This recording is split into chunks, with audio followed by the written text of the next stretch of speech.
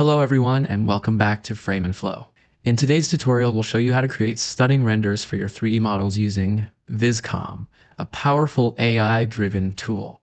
Whether you're an experienced 3D artist or a beginner exploring new possibilities, this step-by-step guide will help you transform your models into professional-grade visuals. So let's jump in and bring your creations to life.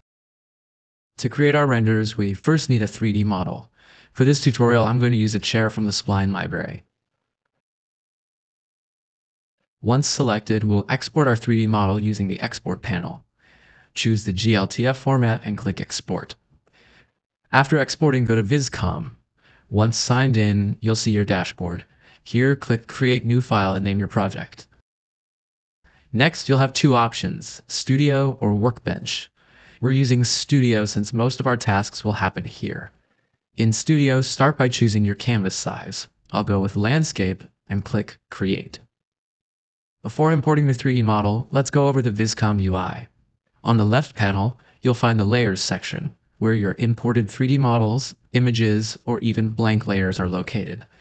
It's structured similarly to Photoshop, allowing you to change opacity, blending modes, rename layers, duplicate them, and more. At the top, you have your toolbar. The first tool is Move, which allows you to reposition objects. Then there's the Brush tool, where you can adjust brush size, opacity, and other settings. You can use the brush to sketch directly on the canvas and convert your sketches into renders. For more on this feature, check out Vizcom's YouTube channel, where they have several useful tutorials to help you better understand how it works. Next is the Eraser tool, followed by the Color Selection tool, Rectangle Shape tool, and Selection tool. There's also the Symmetry tool, ideal for creating symmetrical designs.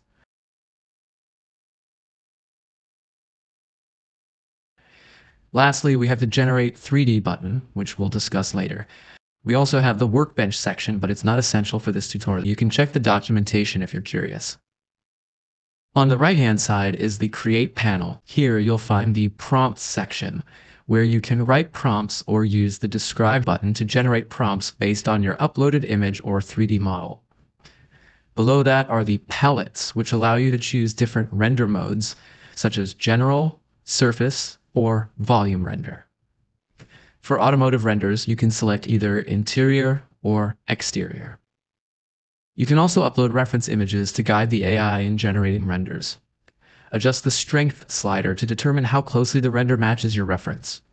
Then there's Influence, which determines how much flexibility the AI will have in image generation. Setting the influence to 100 means the AI will generate an image as close as possible to your 3D model, while setting it to 0 gives it full freedom to consider only the prompt and create an image based on that. Now that we've covered the UI, let's import our 3D model. First, clear any existing layers. Then in the toolbar, click the plus button and choose Upload 3D Model. Once uploaded, you'll see the chair. Initially, it won't have any shading. Click the Texture button to enhance its appearance. Next, adjust the focal length to 100, which is better for product photo shoots. Finally, reposition the camera to frame the chair effectively. With the setup complete, let's generate a render. Go to the Prompt tab, click Describe, and let it analyze the model. As you can see, it described the chair in detail. Now, without changing anything in the prompt, click Generate to create the render and see the results. After a few seconds, you'll see the rendered chair. As you can see, it has a very realistic look and didn't change any part of our 3D object. At the bottom of the page, you have a few options. If you have a subscription, you can generate 4 images simultaneously.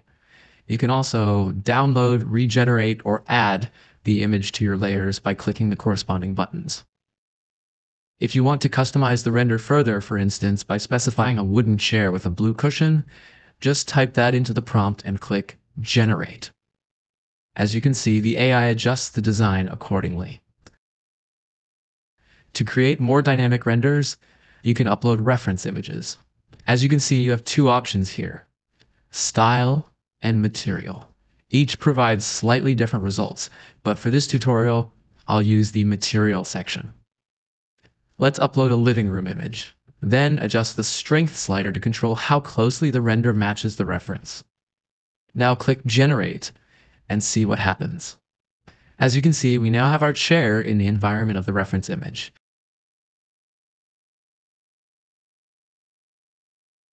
You can also select parts of the model and change their material to better suit your needs. For example, let's change the color of the seat cushion. To do this, use the lasso tool to select the cushion.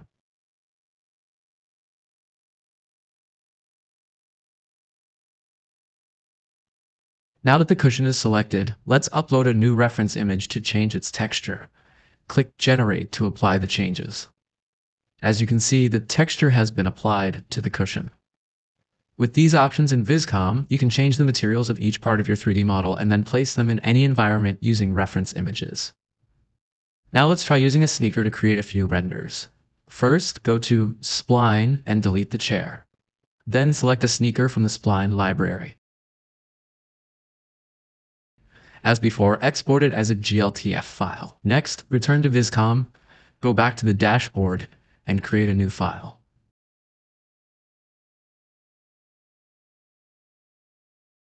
Here, import the sneaker, apply textures, adjust the focal length, and position it on the canvas. For this one, I'm going to use a simple prompt, for example, black and yellow sneaker, and click Generate. As you can see, our render is ready. Like what we did with the chair, you can use reference images to influence the sneaker's design. Let's upload an image and click Generate. As you can see, our sneaker texture is now similar to our reference image. Next, let's explore creating 3D models using our generated image.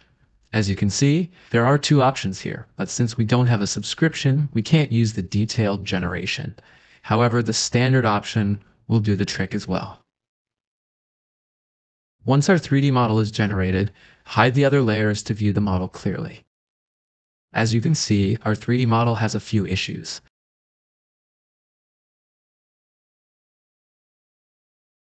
There are several ways to fix that. Let's delete it first and go back to our generated image. Use the selection tool to select the sneaker and remove it from its background.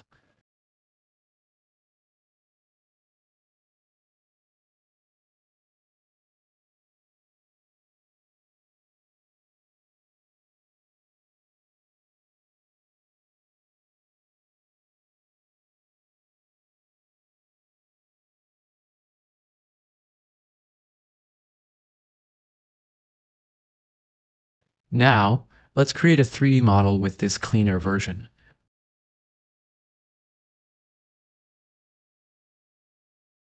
While our 3D model is being generated, let's save this image because we're going to use it later as a reference. Go to File and export it. Now let's see how our 3D model turned out.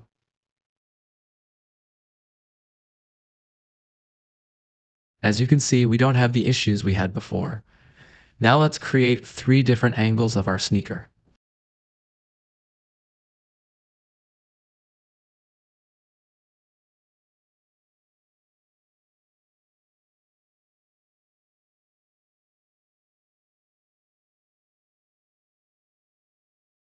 As you can see, the quality of the 3D model is not very ideal. To fix that, we can generate another image. Let's first upload the image of the sneaker, change the prompt to be simpler, and increase the strength. Now click Generate.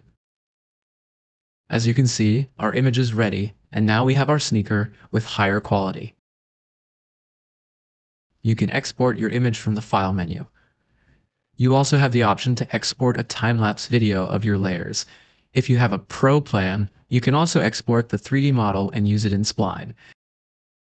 And that's basically the overall overview of Vizcom. If you like this tutorial, don't forget to like, comment, and make sure to hit the bell icon to be notified about our future tutorials. Thanks for watching, and take care.